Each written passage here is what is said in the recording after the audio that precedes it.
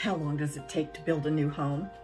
Well, that depends on so many factors, especially today with most homes being sold as specs or inventory homes.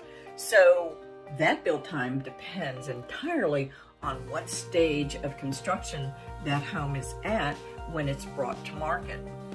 Some quick move-in homes are ready in a couple of months. It just depends. I think though you need to pay attention to that clause in your contract and not be surprised when the building might be extended for whatever reason. Most builder contracts will say that they have at least 2 years to build.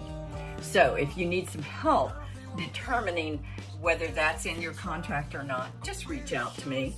I'm here for you, and I hope you'll subscribe.